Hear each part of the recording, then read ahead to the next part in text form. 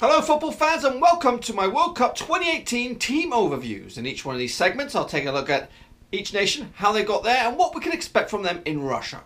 In this video we'll take a closer look at Peru.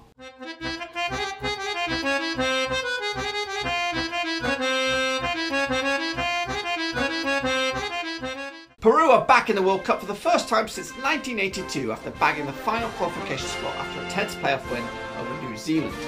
Peru were the unlucky country to finish outside the top 4 qualification spots in the South America qualifying phase. However, they did finish above the likes of Ecuador, Paraguay and heavyweights Chile. This will actually be the country's 5th World Cup after participating in tournaments back in 1930, 70, 78 and 82. Their best appearance was a quarter-final spot in Mexico in 1970, and that will be the goal for the 2018 Peruvian squad in Russia. The Peruvians are managed by Ricardo Herrero, and he'll be looking at the likes of Alberto Rodriguez, Jefferson Farfan and Christian Hueva to help guide the nation out of the group stages. Is that an actual possibility?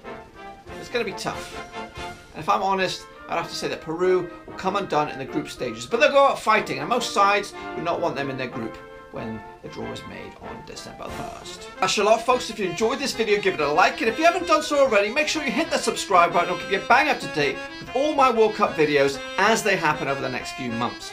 Rovers fans, fear not. Blackburn will always be my #1, so don't go anywhere. Anyways, back to the World Cup. Check out some of my squad prediction videos. They're great!